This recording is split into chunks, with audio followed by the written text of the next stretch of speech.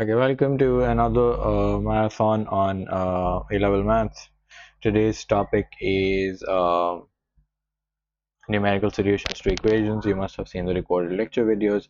This is a follow-up with questions so that we can filter out whatever parts we don't understand.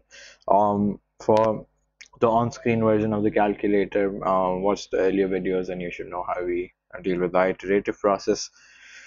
By sketching a suitable pair of graphs, show that the equation this, where x is in radians, has a root in the interval 0 to pi over 2. So when I'm drawing the graph from 0 to pi over 2 of cosec, so you must also have seen that in the video earlier that the graph of cos x has an asymptote at 180 degrees. The question is just up to 90 degrees. So what I'm going to do is, I know that sine 90 is 1, therefore cosec 90 should also be 1, and the line should look something like this, and the graph should look something like this.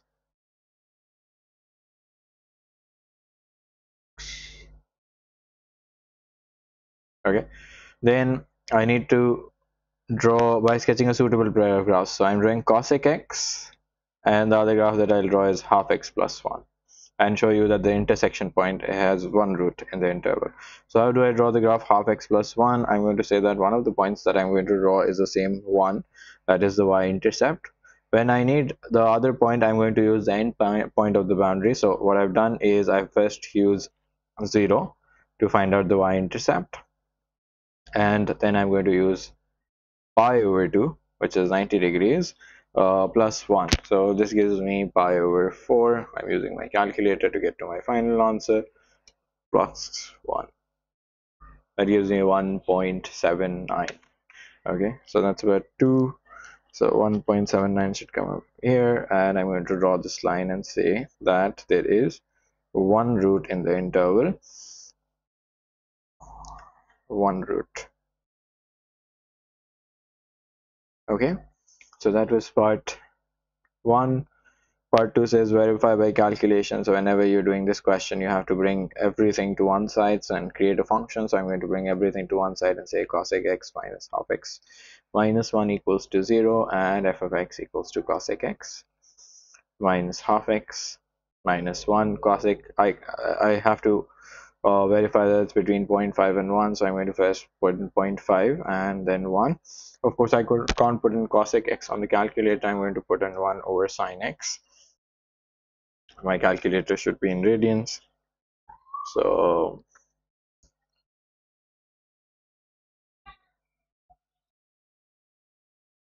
I get 0.836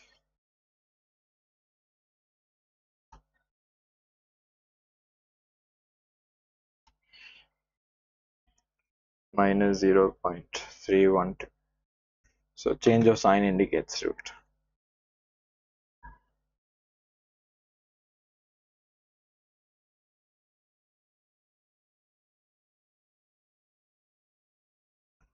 Then part 3 says show that this root also satisfies the equation. So what I need to show you is that this is the same as that equation, so that the roots are the same.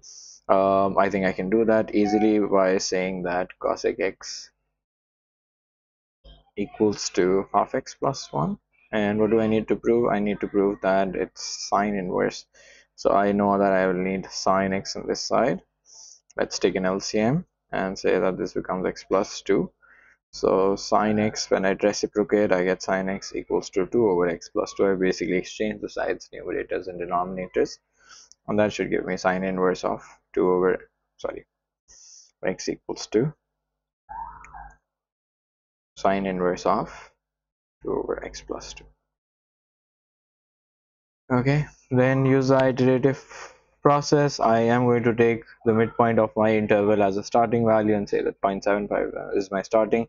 Now this process is on a calculator. I'm doing that for the first question to show, just to show you what is happening, and that should be enough for this topic.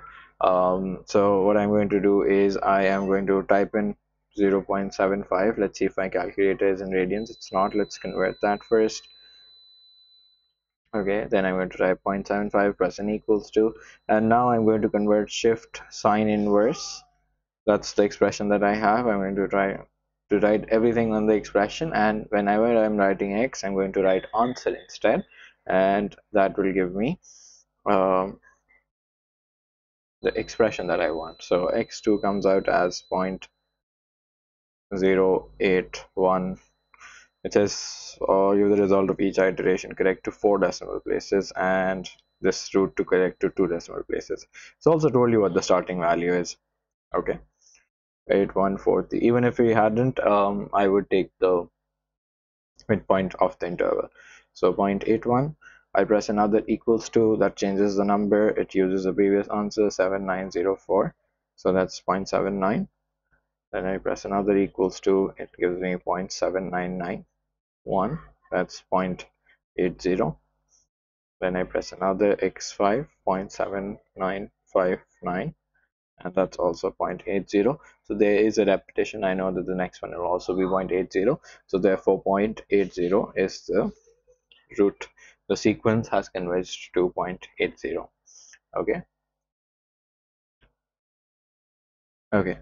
That was the first question. Question 2 says, by sketching a suitable pair of graphs. So I know that I need to sketch the graph of 2 cot x and 1 plus ex, e power x, where x is in radians, has only one root in the interval this. Okay, so let's quickly draw the sketch. So the graph of cot x will be, as we've seen before in our lecture videos, it's going to be the reciprocal of tan x in the interval 0 to pi over 2. Okay, so the typical graph of cot x goes like that and then goes like that, but in this case I have to stop at 90. Now this 2 honestly doesn't make a difference, every value gets multiplied by 2, but the 0 multiplying by 2 stays at 0. The curve just stretches a little bit and it's going to infinity, so it won't really matter, and I can just go on and label it 2 cot x. Okay, it's just that the value at 45 would no longer be at 1, it's going to be at 2, but it's not something that you need to worry about on the exam. Then y equals to cot x, y equals to 1 plus ex. Now a typical e power x graph passes from 1 and goes up like that. Okay, the graph for 1 plus ex will of course be higher, it's going to be at 2, so I'm going to mark that at 2 and say that I need to still find out the end point. So I'm going to say that what is 1 plus e power pi over 2? E power pi over 2, 1 plus answer. That's nearly 5.18. Okay, so I am at 345. So the graph of this would look like something like this. So that's 1 plus e power x. Of course, I don't need the graph behind the x-axis or y-axis, so I can just erase that part and say that this is what my final graph should look like. Okay, even if you leave out a little bit, it doesn't matter. Okay, verify by calculation that this root lies between 0.5 and 1. So this is again the same question. I bring everything to one side and say that 2 cot x minus 1 minus ex equals to 0. I've created a function, and the function is 2 cot x minus 1 minus e power x. I'm going to test between 0.5 and 1 again. Okay, so I will put it on my calculator and say 2 over tan x 0.5 minus 1 minus e power 0.5, 1.012,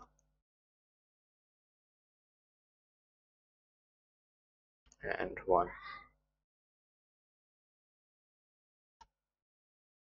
minus 2.43. Change of sign indicates root.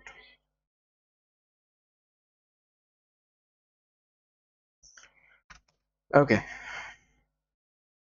show that this root also satisfies this equation. I think that is also simple. I can just quickly do that.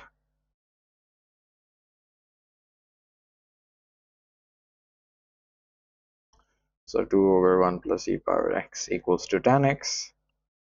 and that's tan inverse. Okay, and then it says use the iterative formula with x1 equals to 0.7. I think that's reasonably easy for everyone, and I'm not going to attempt that.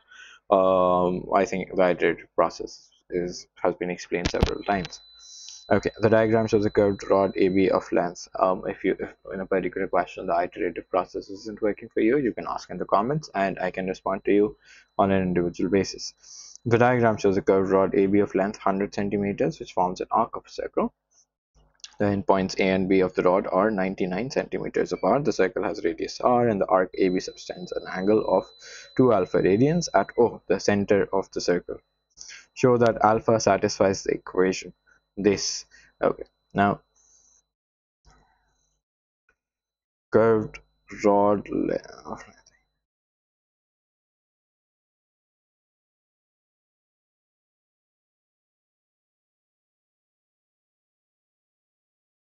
Okay. So this doesn't say where I have to start off with the question, so I will have to improvise a little and think about this is the arc length. Can I come up with a formula for the arc length? It's basically r into 2 alpha equals to 100.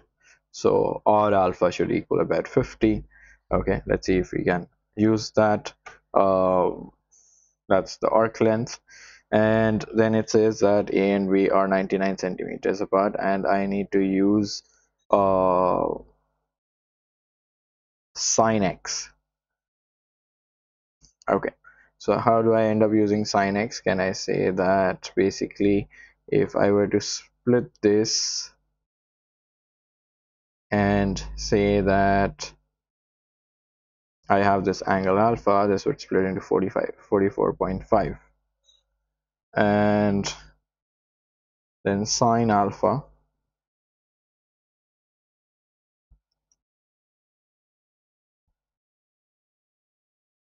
should be equals to 45.5 over r, and then r is 50 over alpha, so I can say that sine alpha 44.5 50 over alpha. 44.5 multiplied by alpha divided by 50. 44.5 over 50 is basically 99 over 100, and I have an equation in alpha that resembles the equation in the question. Okay, and that should work. I have made the proof. I can replace x alpha with x, and I have my answer there. Then given that this root equation has exactly one root in the interval, okay, so that's easy. I bring everything to one side and say that I create a function that should balance. Let me write this at 0.99x. It's easier to write it that way. It has an interval between 0.1 and 0.5. 0.99 into 0.1 minus sine of 0.1. That gives me a very small minus 8.33 into 10 power minus 4, and f of 0.5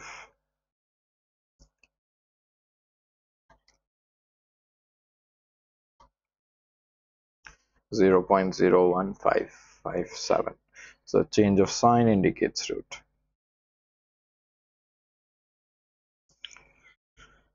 Okay, show that if the sequence of values given by the iterative formula this converges, then it converges to the root of equation in part 1. So what I'm basically asking you to do is to show that the sequence converges to the same alpha. So what I'm going to say is that remove the subscripts and try to come up with the same expression that is there above and see if it matches. So that's going to be 49.5x. When I bring it to this side, 48.5 plus 1, 50 sine x, and see it gets me the same answer. Okay, so I've proved to you that these two equations are the same, and the iterative formula will converge to the same value that the earlier value is converging. Then the iteration is simple. X1 is basically 2.25. That's what the question is telling you. Now when you're putting it on your calculator, remember that what you're going to do is you are going to write 0.25 equals to, and then when you're writing for x2, you're going to say that this is 50 sine answer minus 48.5 into answer as well, because there are two x's. Okay, so this gives me 0.24. It says I need to show the result of each iteration and correct to 3 decimal places. I'm just going to show an extra decimal place and say that this is 0.245,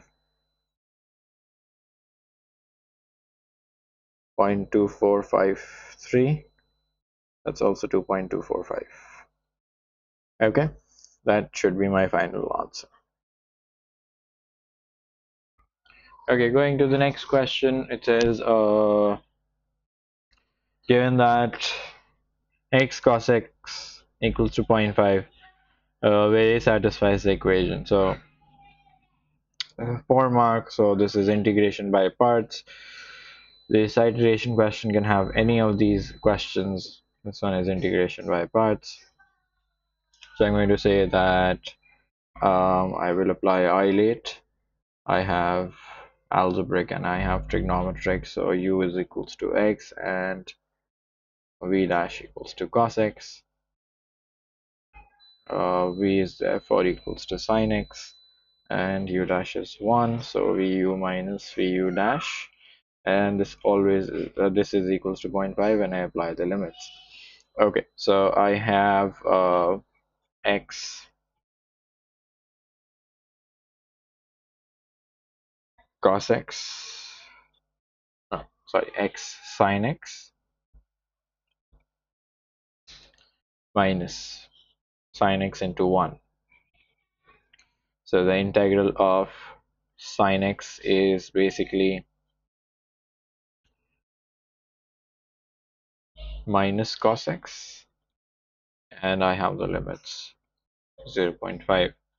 So I have a as the upper limit, so a sine a plus cos a, that's the upper limit. The lower limit is 0, that gives me 0 plus cos of 0 is 1, so I have to be careful about that. So a sine a plus cos a minus 1 equals to 0.5, that gives me a sine a plus cos a equals to 1.5, and I have a sine a 1.5 minus cos a, and I have sine a then equals to 1.5 minus cos a over a.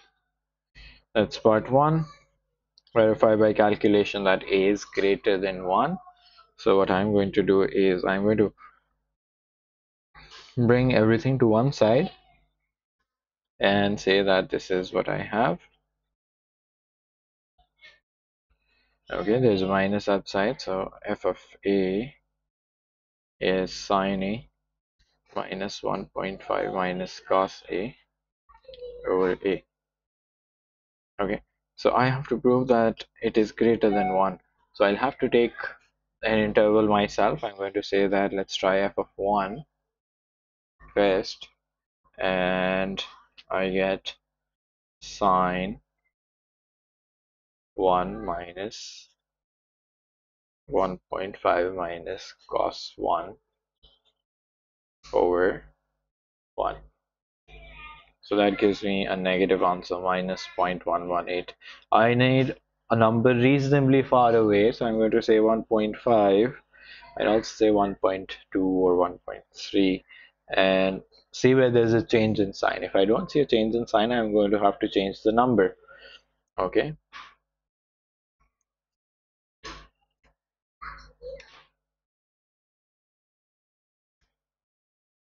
Okay, so there's a 1.5 that gives me a change in sign. So I know that after 1 there's a change in sign. So change of sign indicates root. In this case,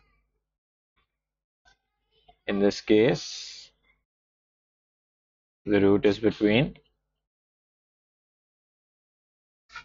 0 and 1 and 1.5. Okay.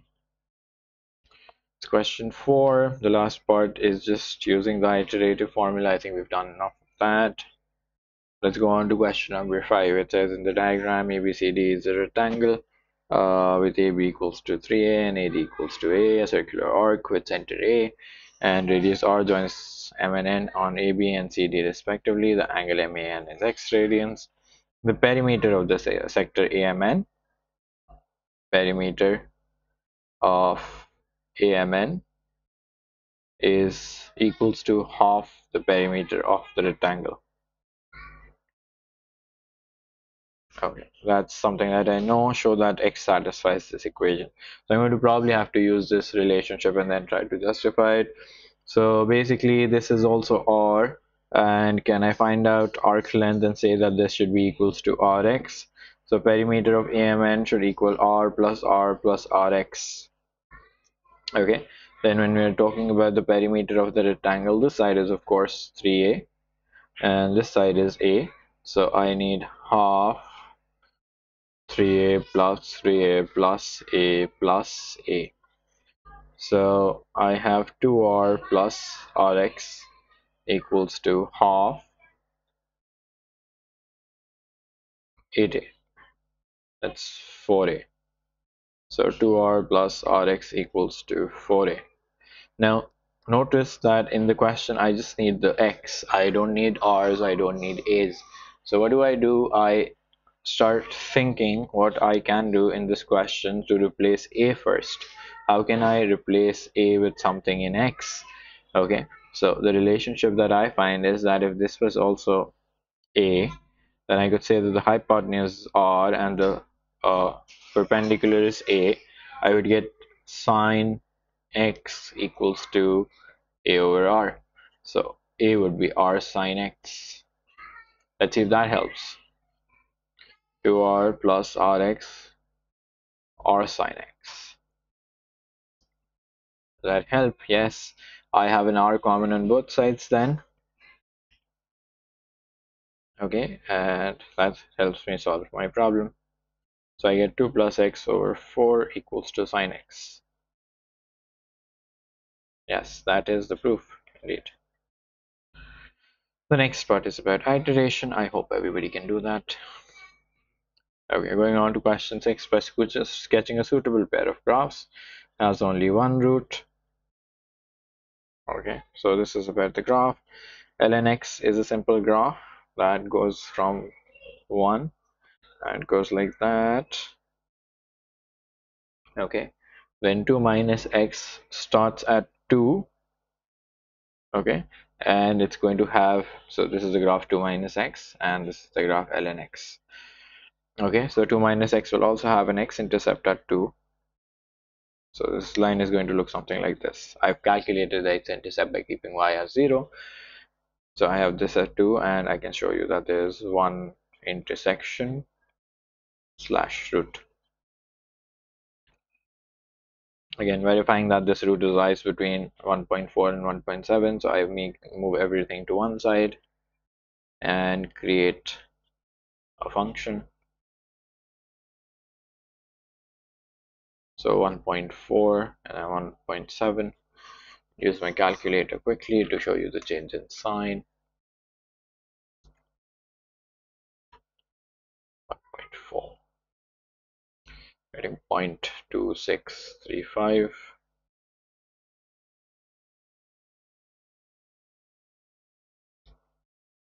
Minus 0.231. Then show that this root also has also satisfies this equation.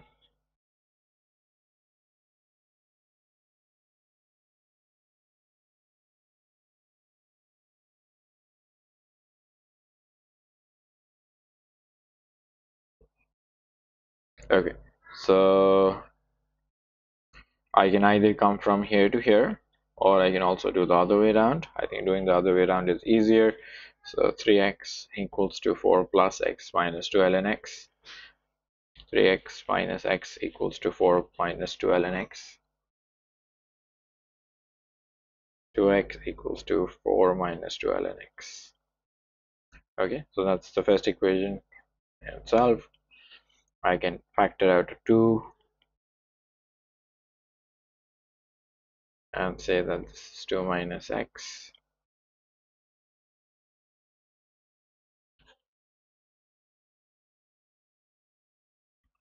Okay. Question 7 is again about integration by parts. Let's do that quickly. Okay, the next part was iterations. They've given you the starting value, so you can do that. Question 7. So ln x over x square. So I have ln x and x power minus 2. I have isolate and I have a logarithmic and an algebraic. So the logarithmic is going to be my u, and my v dash is x power minus 2. V is therefore x power minus 2 plus 1 divided by minus 1. Vu minus Vu dash and Vu. So that's minus 1 over x into ln x minus 1 over x into 1 over x. Okay, minus ln x over x plus 1 over x square. I integrate that again.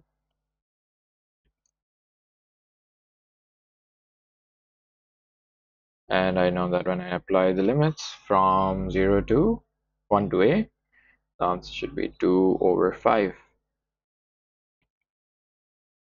So I get minus ln a over a minus 1 over a upper limit minus ln 1 over 1 minus 1 over 1.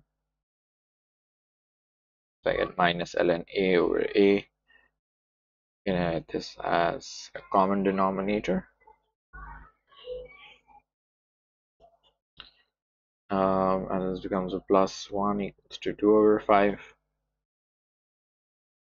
If I bring that to the other side, what do I need? I need 5 over 3, so I'll have to subtract this. Can I factor out a minus from here and take this to the other side and say 2 over 5 minus 1? That's minus 3 over 5 minus ln a plus 1 over a. The negatives cancel out and I get 5 over 3 ln a plus 1 equals to a. I've switched the sides and I've taken a reciprocal. And I've shown to you. Okay, then it says use an iterative based formula, find the value of alpha character, use an initial value of 4. So you start with x1 equals to 4. Okay, this is I think somewhere there in the lectures already, and I'm going to skip over that and take you to question number 9. It says the diagram shows a semicircle with center O, radius r, and diameter AB. The point P on the circumference is such that the area of the minor segment on AP is equals to half the area of the minor segment on BP. Okay, so I have a relationship. Okay, the angle AOP is x radians. Show that x satisfies this equation. So area of AP is half of the area of BP. So area of AP is basically half the area of the sector minus the area of the triangle. So half r square theta minus area of the triangle, half r into sine of x, half AB sine C. Then there's another half, and area of BP then is half. This angle is pi minus x, so r square into pi minus x minus the area of the triangle, so half r square sine pi minus x.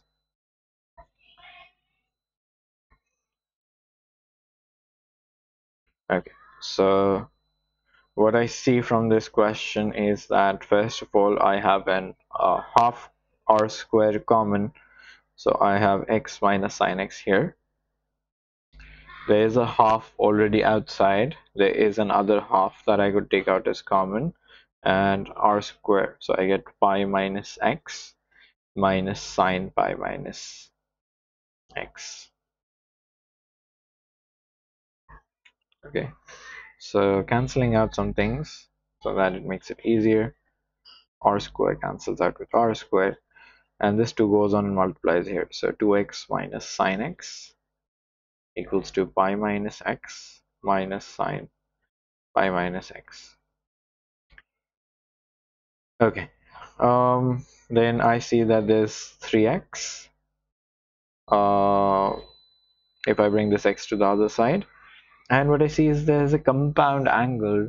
Like a compound angle is basically you could go on and solve this in the usual way that you do in trigonometry and say that this is sine pi cos x minus cos x cos pi sine x. Okay, or if you remember from O levels, they study something called trigonometry of some supplementary angles, and you say that sine infinity minus x is basically equals to sine x. So you could just replace it with sine x, and that's what it's going to become at the end of the day, because sine pi is 0, so this vanishes, and cos pi is basically -1, so I get sine x from inside the bracket, and then it comes out as minus sine x.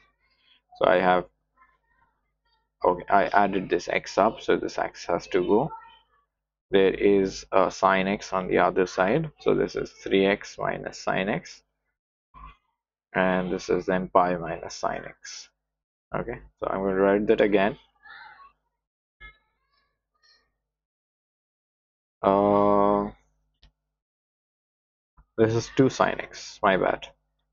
This was cross multiplied, so it was 2 sine x. So that's 2 sine x. Okay, then going back and looking at, I want pi plus sine x, so I'm going to say that this becomes 3x equals to pi minus sine x plus 2 sine x. So 3x equals to pi plus sine x. X equals to 1/3 pi plus sine x. And that's the proof. Then it says verify by calculation that x lies between 1 and 1.5. So you bring everything to one side. I think that question has been done so many times now. I think you're used to it. And then put in 1 and 1.5 and then show a change in sign. Then it says use an iterative formula in part 1 to determine x correct to 3 decimal places. Give the result of each iteration to 5 decimal places. You must be wondering what x1 is.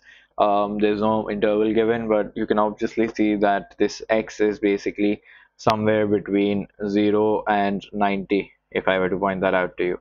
So you could take any value between 0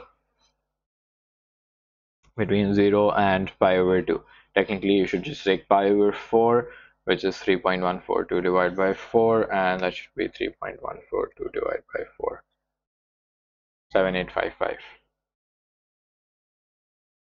and that should work.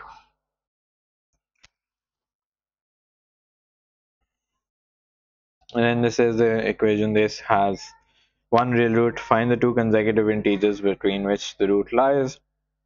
This is an old question when the calculators weren't as advanced as we have them right now. So although what you could simply do is you could put this on a calculator, find out the actual root. Okay, you could say that, for example, if I were to show you my calculator, I would go to the cubic equation part and say that I want to solve I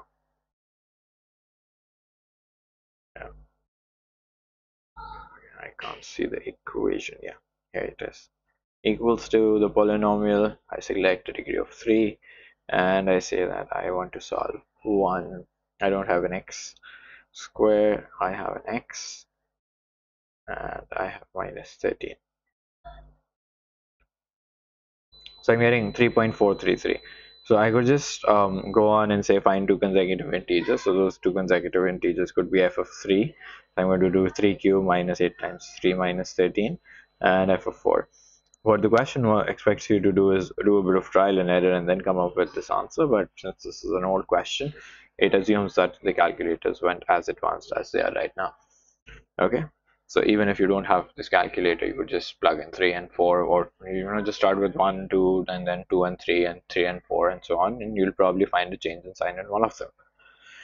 Okay, then it says use the iterative formula, so you could use x1 as 3.5 then. That brings us to the end of the first worksheet, and I hope this was productive. Please make sure to like and subscribe and comment if you have questions. Thank you.